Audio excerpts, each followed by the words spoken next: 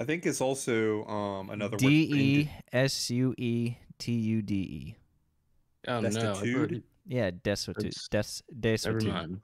Desuetude. Desuetude. I don't know that word. Hang on a second. Let me open up Google. Is it just being poor in French? It's poor but with flavor. There you go.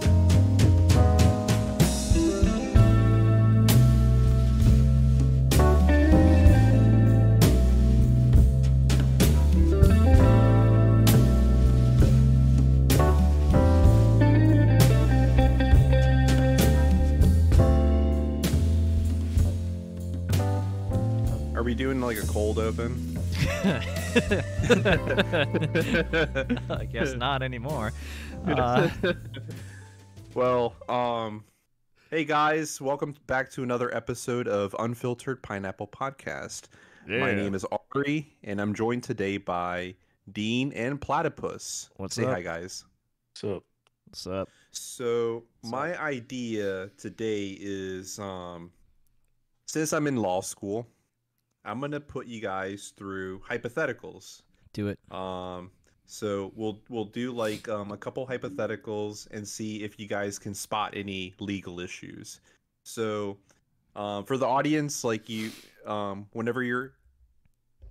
you're in law school, you know that you learn legal concepts, you learn rules, and then you learn to apply those rules to like a hypothetical. So the main objective is to read a prompt, and then being able to spot the legal issues. And that's like the point of like a law school exam, is to spot those legal issues. Yeah. So with that said, I am going to give you two, which you're not at all like trained in the law, so it'll be interesting to see if you guys can spot anything. As a perfect So, law-abiding the first citizen, I'm not worried. All right, so here's the first hypothetical. Mm-hmm. As a joke, Annette removes the bullets from her father's revolver. She takes the gun outside and points it to the head of her neighbor, Miss Joyner, who is just leaving her house. Miss Joyner, who, unknown to Annette, suffers from serious heart disease, has a stroke and dies instantly. All right, so I guess is there something wrong there? is she actually culpable for that? That's what he's asking. What is she culpable for if she is? I mean, We just did the crime tier list. We can figure this out. yeah, I played Ace Attorney a lot. Yeah. So the bottom What is it? line is that she wouldn't have died If if she Annette is, hadn't is she taken responsible for that? Yeah, because Yes. nobody forced her to go and take a real revolver and like play a joke with the like that shit's not funny. And She do a has no fake way of Western knowing it wouldn't shootout. kill Yeah. her. Yeah. All right. So that would be an example of a tort. A tort. A tort is a wrong that you commit against another person. A T-O-R-T? Yeah. It's also happened to spelled the same as like an actual dessert, the torts. That's oh, I thought you meant the tart. A tart is T-A-R-T. No, it's T-O-R-T. Okay. All right. So, that's an example of a tort. A tort is a wrong that you commit against another person. Mm-hmm. One common example is like if you get into a car accident, Yeah. you have like liability to another person depending on whether or not you're responsible. So yeah, that would be, is an obvious example of a tort, but there's also different categories of it. There's assault, there's battery. Well, it's not battery. There is negligence. Yeah, it'd be negligence. There's nuisance. There's intentional infliction of emotional distress. It wouldn't be negligence. I mean, she had no idea. And false imprisonment. So, I'll give you like the hypotheticals, and then like I'll also explain to you what it could actually be. By the way, but So that what you what's your? said that could be negligence? It could be of any of those things that I list. So Oh, so assault, battery. those are all correct, or those are all. No. Those are just examples of torts. But Oh, the okay. the Okay. you're supposed to find out which one Which type of it tort? is. Yes. Okay, yeah, it's not negligence because negligence implies that you have some sort of understanding of that's going to happen, or a dereliction of duty, I believe, something like that. Wow, that's actually right on par. So it's Like not you're right. Yes, so it's not negligence again as a Well, law-abiding citizen. So it's negligence in terms of being a gun owner or something like that, but not in terms of knowing about the other person's condition. okay, so you ruled out that. Yes. What is your inclination? Repeat what the options are. Assault, No. battery, No. false imprisonment, nuisance, intentional infliction of emotional stress, and strict liability. Well, couldn't intentional stress? Yeah, I'm thinking also be a intentional. nuisance? That's what I'm leaning towards. I mean, it would be one of those two for me, but I'm more leaning towards the intentional infliction of emotional stress. Yeah, Well, because it's kind of what a prank is pulling anyway. a prank is causing someone to have a shift in emotional reaction or something like that. So Platypus, that's your final answer? Yeah. And Dean, is that your final answer, or did you want to go with what another? was the one? What was the one after that? The option after that. Strict liability. Strict liability. I'll go with the emotional distress for now. That's actually a good guess, but yeah, remember the fact pattern is that she dies instantly from it. So there's no claim if she's actually not alive. It's just the correct answer would actually be assault. Really? Because threaten. Because Annette basically assault is actually just the what is it, like the threat when you make someone think threat. The battery is the actual what you would think is assault. Battery is the actual like physical contact or action taken. Right. So that would be the straightforward answer. There might actually be another like argument for battery as well. With battery, there has to be a touching. Yeah. Like you have to touch the other person. So there's a question of fact as to whether, Annette was touching her with the gun, but there's spheres of influence in the theory of law, so it could actually be a touching even though she doesn't get physically touched. So okay. So yeah, and then like if that was an exam question, obviously the straightforward one is like assault. Yeah. But the next runner up, and also making arguments for is battery. There might be an argument for negligence, but it's going to be really hard to prove what duty Annette has to her neighbor. And so that would also be like a question of fact. And, if you're a good lawyer, you would make the argument that it's also negligent. Whether as a neighbor or as a gun owner or both, yeah. But would her dad get slapped with negligence here?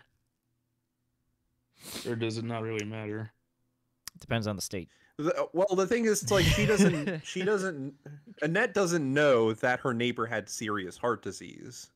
Yeah, but is she supposed to have easy access to the gun or something if she's not the owner of it? That's the question Platypus is asking. So, and also another thing about negligence, if you, for example, break a law, that can become negligence per se, because it's like, it's obviously negligence because she had a duty as a gun owner not to point the gun at her neighbor, and so she's breaking a law, and that's, breaking a duty. She breached a duty of care, towards her neighbor for doing that. Yeah. Yeah, so That's So just one. the emotional distress one was not any of the correct options. No, because obviously like the neighbor died, and so there's no real claim to it. Emotional distress. I mean, she had like a brief moment. Yeah, isn't the thinking that she was so distressed she had a heart attack? Yeah, that's and... what caused the surge in her chemical balance to just hit the heart. That was an that is a emotional good argument too. That was the emotional I'll say- reaction. Yeah. Yeah, and so her survivors, like her family members that, you know, obviously bring the suit against Annette, then would be able to say like, well, you know, that caused her, you know, intentional distress. And so I'll say one thing about intentional infliction of emotional distress is one of those torts where it's an add-on. It's not necessarily something not the that focus. you know, someone goes. Yeah. And it's just like, you know, like an add-on to that. Okay. That just as extra like evidence, or like, oh, we'll help control the narrative a little better by framing it with this also. And it really depends on the state too, because they could add that on to get more damages, so more money, basically. Yeah. Well, Platypus. Good thinking, guys. Yeah, thank you. Platypus. Wow. Platy Daddy. There we go. I can say that. What are your what are your thoughts on that? I mean, it makes sense when you spell it all out. It just, I don't know, surface level for, I guess, people green like us, almost anything could seem like it applies, but, you know, you got to take a deep dive. Yeah. And I'll say that, you know, as lay people, you guys have real good instincts because, you know, you have some idea of what the law is, and, you know, you're able to, you know, just go off instinct. And when I was taking torts my first year, wait, is that the class or the subject title, torts? Yeah, that's the actual subject matter. That's not just like, okay, interesting. So yeah, there was like a whole like semester of that class for me. Yeah. And, you know, we focus on different areas. You know, first part of the semester was assault, and then battery, and then, you know, negligence. Negligence was the biggest one because that's obviously the biggest area of the law. You know, because you have to prove, like, I'm not gonna say jurisdiction, but you have to prove like what part of a, I guess, domain or territory someone's responsible for. Let's say in a certain like, it's like concept, you know, it's the concept of responsibility. Like, if defining the responsible boundaries. That's what I meant. Yeah. Yeah. Like I invite you to my house and then you trip because, like, I don't know, my floors are uneven, you know. That would be a case of negligence, you know, where you can come against me and say, like, you have a duty of care. You invited me into your house, and you kept, you know, your premises like unsafe. Imagine getting sued by Santa. And you get sued by Santa. That'd be the fireplace was unclean, got a bunch of splinters in them, tripped on your rug, tripped over the dog, didn't lock your dog up in the cage. The dog bites Santa. Yeah, come on, you know he's coming. Oh my gosh. A little fun fact too. Some states have a one bite law. So if your dog bites someone, you know, one time, it's fine. But if it's more than once, that's when you can get sued. What if it's the same encounter and they bite twice? Then you're liable. Okay. Yeah. It's not like they didn't have a good grip the first time, so they go for it again. It's not two separate occasions. Yeah. Okay. You're given one bite. Yeah. Okay. So you guys get the idea. And I guess like I can go on to the next prompt. You guys think you like this? Is it interesting enough? So you guys like that? Actually, you know what? We could probably do something else. Yeah. Okay. What are you thinking? More tarts, torts. More tarts. It's not a stroke. Here's an idea. Like, why don't I pull up a list of legal terms, and you guys have to guess basically what it means. Yeah, sure. I'm good with murder. I mean, negligence. All right. Murder. You want to do murder? No, I don't know what murder is. I would never. All right. Do you guys know what an arraignment is? Is that when you're summoned somewhere or gather somewhere? That's actually a pretty good guess. Yeah, that's a better guess than what I was gonna say. I was just gonna say like a meeting. It's basically a court proceeding. So Okay. that's when the criminal defendant is brought into court. They're told what the charges are. And then sometimes they're asked if they plead guilty or not guilty. Oh, this is pre-trial and like potential jury selection or case case date when they actually are going to court for it. This is like, hey, maybe is it also like the bond day sometimes? Where they tell you what your bond is? Well, I think that's a separate proceeding. Okay. Usually they tell you what the charges are. Yeah. And then what you're like, then you can ask for a court appointed attorney, or they'll tell you like, oh, you can't afford one, you know, they'll give appoint one for you. Yeah. Yeah. Okay. So yeah, Platypus got that. Yeah. More than me, yeah. Here is a legal term that's really specific to Virginia. All right. I think you guys will have no idea what it means. It comes from French, I believe. Ooh, not my specialty. I know, and there's like no context clues either, just based. I was on just the about word. to say, put it in a sentence if we need it.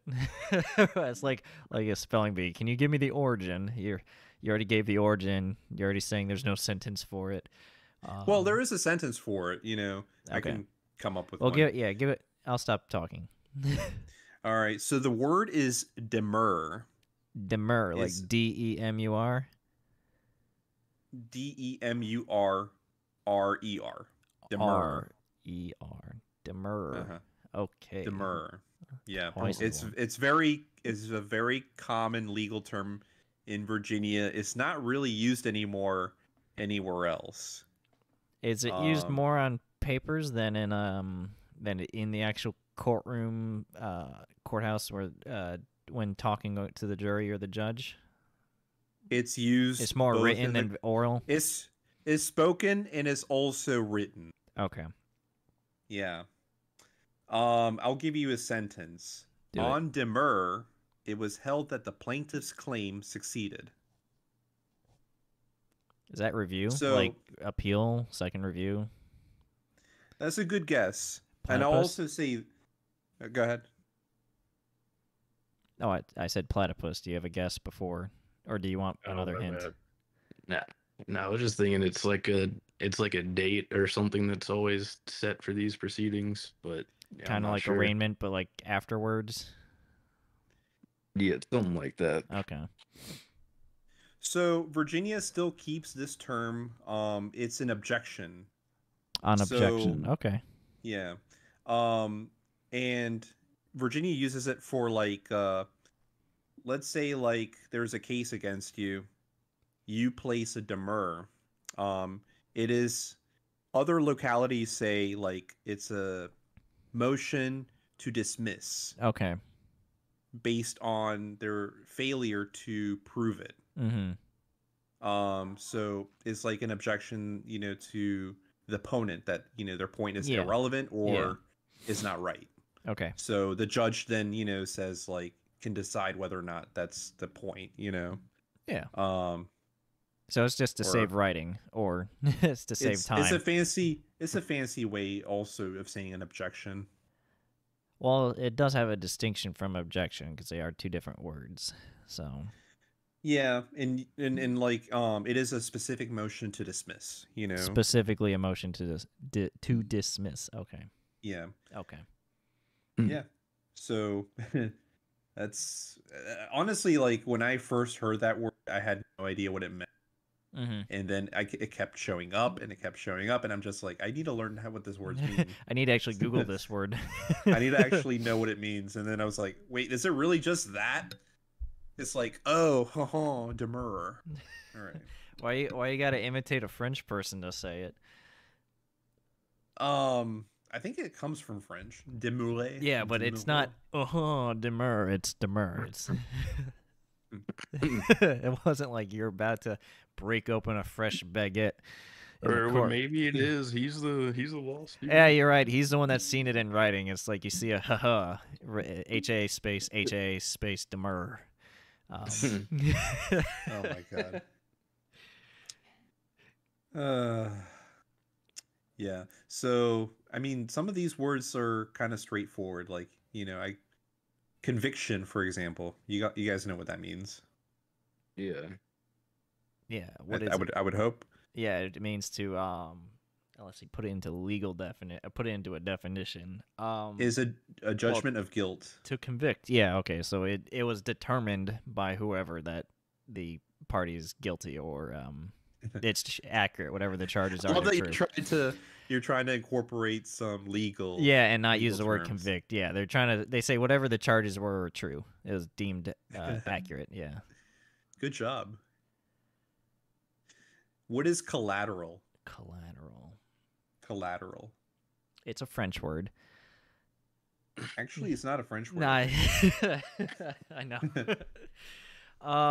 That means unintended, not charges, unintended side effects or damages that came about, whatever the charges are. So if someone wrecked someone else's car and destroyed their landscaping and stuff, some collateral would be I don't know, not the damages, something but time that's wasted. damaged, Yeah, maybe the time wasted to get someone repaving stuff and extra cost for that, or they couldn't back out of the driveway because of that, so they couldn't go to work. Yeah, Dean, that's spot on, but that wasn't the actual definition I was looking for. Okay, you are correct. Okay, like collateral has different legal meanings depending on what you're actually looking at. Yeah, but in this case, I was just looking at like property that's promised as like a security. Oh, as like for the repayment.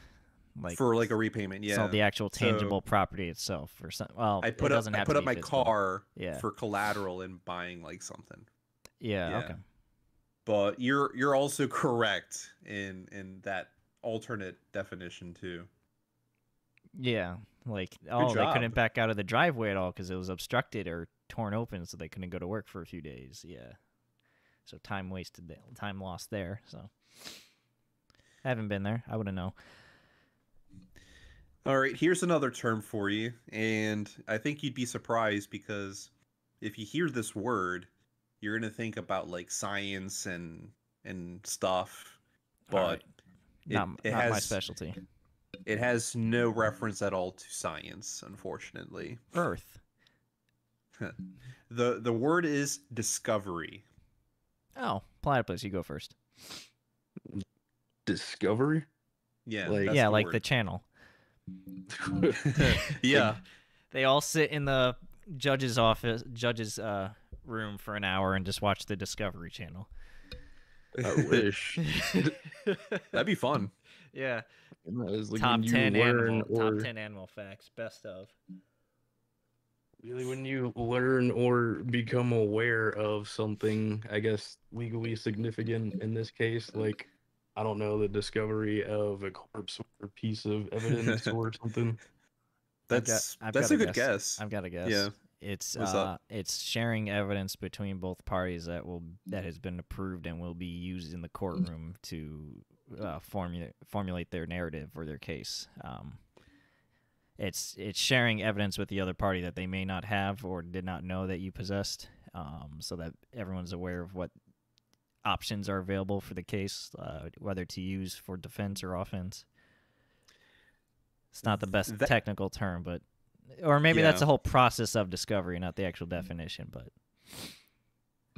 I mean, you're actually spot on for each and every sentence you just said. Yeah. Like discovery is like the procedures, to get evidence. So Procedure if to get there's evidence. Okay. yeah. So like for example, whenever there's like a lawsuit, let's say I'm suing you for like a car accident, right? And I'm like the attorney for like one party. So I want to get like evidence like that the other person might have. And so I would issue like a subpoena Mm-hmm. and I would ask for whatever I'm looking for. So let's say like I want to find out if this person was on the cell phone talking and that was the cause of the accident. So because it is like relevant, legally relevant, I can be like, hey, I would like to get cell phone records, and then I can subpoena the other side and they would have to share it because they're legally bound because it is something that has weight in the case. And so, yeah. And that's the process of discovery. Okay. And yeah. So Yeah. I have not watched Law and Order much, but I think that does enough for me. What does due process mean? Something a little bit more like where we learned in like high school and stuff. You guys hear it all the time, due process. But what does it actually mean? Due process. It means It's in the Constitution. yeah, you have it's mentioned. it's an innate right that we are given from the Constitution to, well, that's just repeating the amendment. What is actually due process? A fair procedure, without bias. It's you don't have any it's if any third party came and reviewed the case in the trial, it should be seen as like untampered, it's straightforward. I don't know if I'm repeating the amendment or due process itself. Because I'm not giving a good definition. Well, Due process. I don't know. Platypus. You're getting close to it. I'm like, what do you think, Platy? I'm like totally. I don't around have it. anything that specific, just like a standard code of conduct or like process that everyone's entitled to. But I mean, yeah, you're both kind of hitting it. We're like tiptoeing around it. Yeah.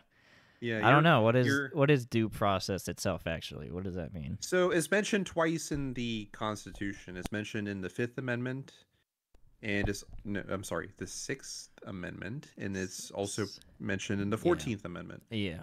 Okay. So due process it's a guarantee. It's a guarantee that the government will give you fairness in like a trial. Some of the three things that the government can't really take away from you is life, liberty, and property without like justification. And so due process is that procedures of like the government having to take in order to be able to take your life, your property, and other stuff. So it's just a guarantee that the government has to take steps, fair steps, before it can do anything like put you away for jail. Mm-hmm. So one example is like, let's say you owe money on your property taxes. Due process requires the government to notify you. So it's like they can't just like take your property. They actually have to send you notice, and it's also required that you have that they can prove that you got the notice. They also have to give you like an opportunity to respond or react. To react to it. It's like it's not like in 12 hours you have to be on the other side of the state with all this stuff in hand. Yeah. And then afterwards it's like after that period of time, then they can go to court, and then after that they can get an order. Have time to get your own lawyer.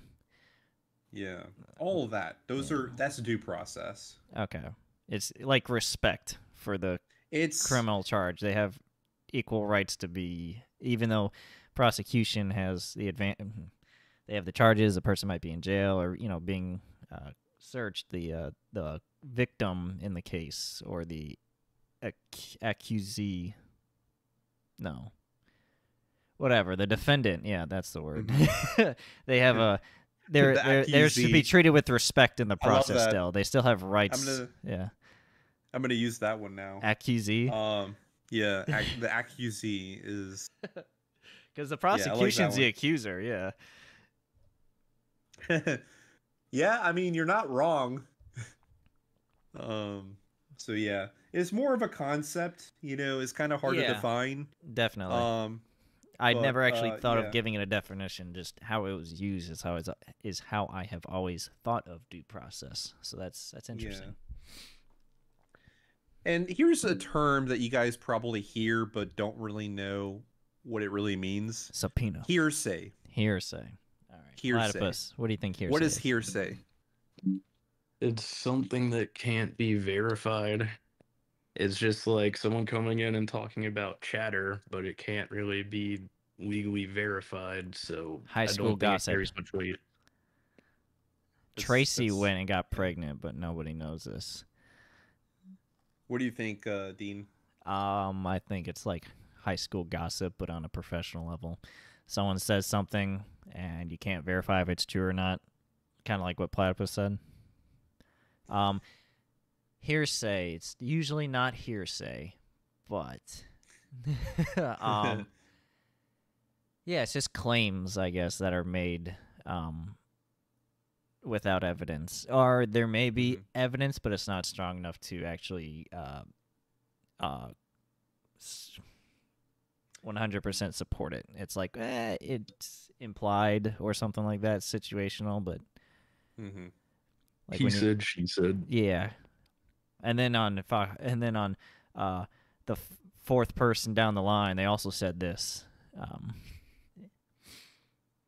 That's both of those are really good answers. But hearsay is very specific. Yeah. This is a very specific legal term. But you guys both hit the point. Hearsay is evidence presented by like a witness who did not see or hear about whatever is being asked. Oh, they weren't actually involved in it. They just, it's like, let's say someone killed someone and then called their mother and said, I killed someone. What the mother says would be hearsay about what they heard on the phone call, but not actual evidence that it happened or that they did it or that they watched a murder happen or something. Right? One of the common examples of hearsay is like when you're up on, the stand giving testimony, and let's say like I wanted to say something that you had said to me. It's like I can say whatever that I observe. So like if you're telling me like, oh, I killed someone this morning, it's like, okay, you told me personally. So, yeah, that's acceptable evidence, But if you were to be like,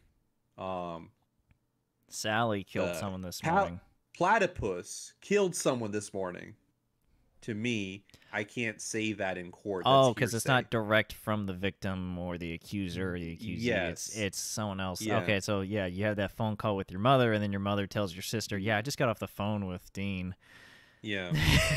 So it's because, like, court the game of telephone. Like, it's a game of telephone. Yeah. Yeah. Okay.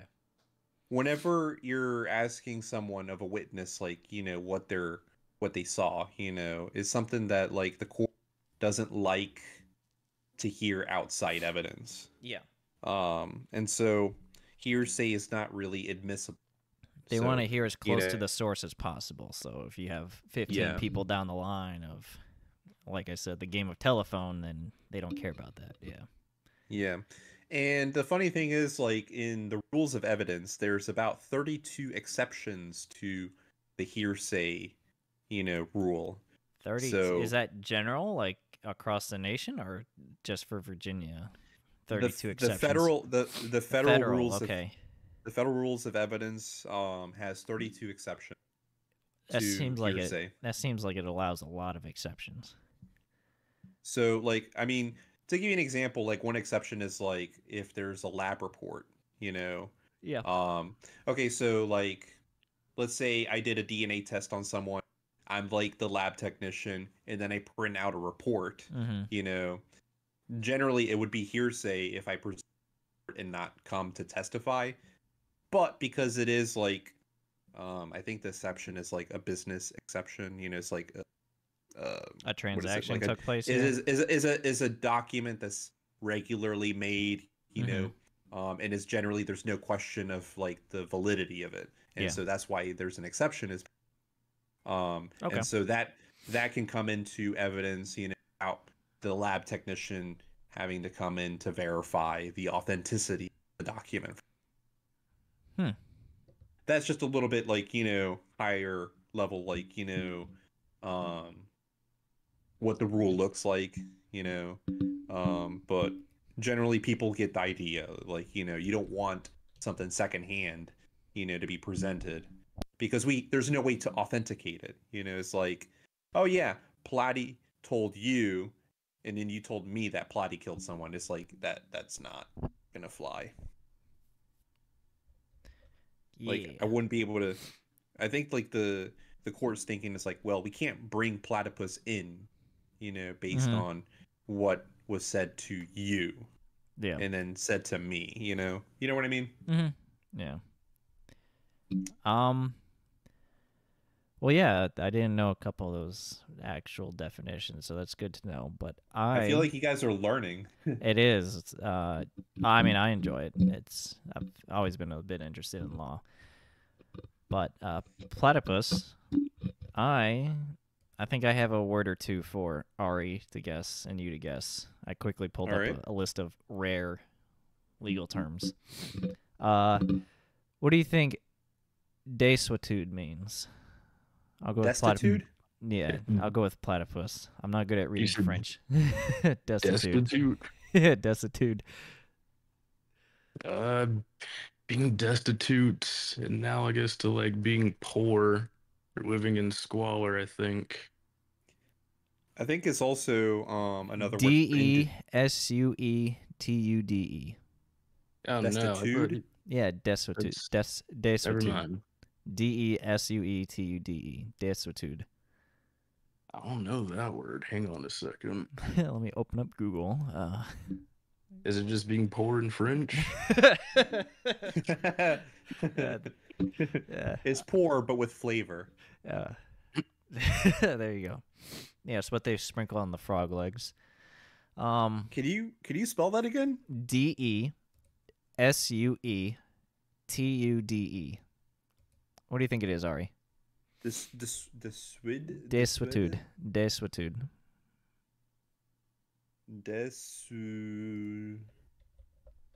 Desuetude. I have no idea what that means. Desuetude. Yeah. All right. I don't have a sentence for it.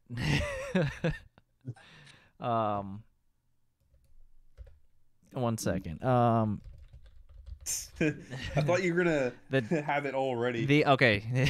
No. The docks fell into desuetude. Disorder? And another sentence is, these principles are not new, they fall into desuetude. Oh, so they're not like what is the word? They're obsolete. That's a lot closer. Yeah, that's pretty accurate. It's no longer in common practice? Correct. So from what I see here, it's a doctrine in which a law becomes effectively void if it's not enforced for a very long time. Like obsolete. Yeah, I knew this. Yeah. I knew this word. So if they've been openly violated for years, conspicuously not enforced, and only prohibited immoral conduct. So yeah, I knew this word. Like I didn't just probably because of my pronunciation. Probably because of my pronunciation. Yeah, I definitely didn't Google this. No, yeah. Platypus, you've heard that word before, right? No, I thought he was using a different word earlier. Yeah. And another one, this will be my last one for you, Ari and Platypus. All right. What do you think Trover means? You probably know what it is. Trover? Trover. Trover? I have no idea. I don't know. I'll tell you, Could be a machine part. it's one of 3 parts, all for like a similar action.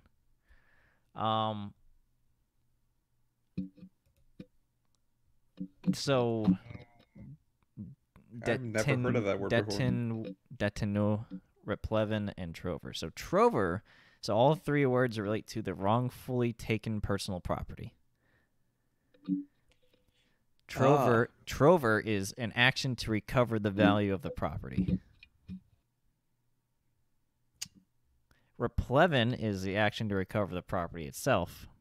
I've heard of replevin. And I've never heard of trover. Detenu is an action by a person claiming a superior possessory interest to recover both the property and damage for its loss. So both a replevin and trover. Oh, I love these French words. Yeah, it's I was expecting Latin. It's so funny. I see like détenu, se trouver. Yeah. I'm surprised there's a lot of French words here. Honestly, when I think of law, I think of Latin. There's a lot more Latin than French, but definitely. And then here we English are just only picking the French ones. The English at one point they were like, oh, we want to be fancy and add French to our legal system. Platypus, you took French, right? No, sir. Oh, okay. I watch Ratatouille. I might need to learn French a little bit in the future. And Mandarin. And German. And I'll just learn them all. I took French. I'll just learn everything. Yeah, just one of each. Just enough for the legal, just to get through legally in any country. Not how to ask for directions. just the legal terms. You're ready to do damage Latin. Overseas. You're under arrest for jaywalking in, Hindi. Do you guys know the full Miranda Rights thing? I know most of it, at least. Can you recite their Miranda oath?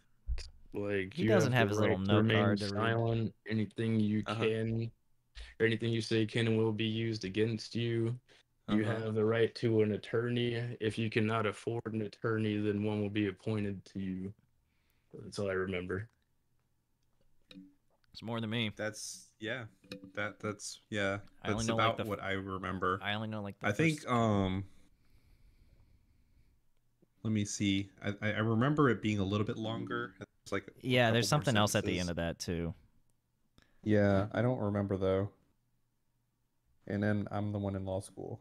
Miranda Rights. Yeah, but you're not the one walking around with a little business card with it written on it all the time. Not yet.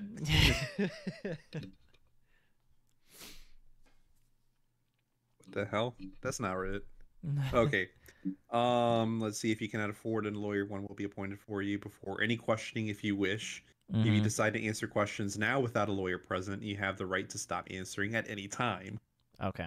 That's the last part. Yeah. Okay, so it's okay. That's pretty solid, Platypus. I used to watch a lot of Law and Order. Yeah, I wonder if they actually go through the whole Miranda Rights on those shows, or if they just cut off halfway. Yeah, have to usually just everything though. Yeah, they start speaking and they just transition, so people only know you have the right to remain silent. Bing ding. Dun, dun.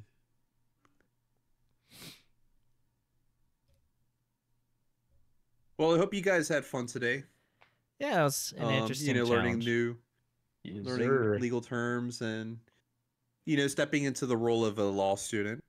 That's something that not a lot of people get to experience. What does tort mean again? One last time, just a small inconvenience or Oh my gosh, it's just a wrong that you do against just a wrong, person. Just a different word for a wrong, like an action someone took, a wrong action somebody took. Okay. A wrong action, yeah. And a tort is not like a legal term that you get charged on. There's just these are what you're accused of. You're accused of different types of torts. Or is that not right? Exactly. Okay. It's a category. It's like how would I say? I don't know. Like clouds, and then there's specific clouds for each weather thing. I don't know. I'm just coming up with the most random analogy. I have. So we got no a cumulonimbus idea, coming over here. Yeah, Bunch of negligence just pouring down. just a bunch. Yeah. Well, thanks guys for joining. Oh, thank you. This was Yeah. a wonderful, great episode Excellent. of Unfiltered Pineapple Podcast. Excuse me. Unfiltered Pineapple Podcast, yes.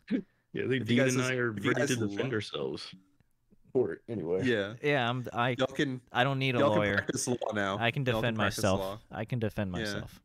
Pro Judge, se. I'm fine. What is the legal term to say I don't need a defense lawyer? I'll defend myself.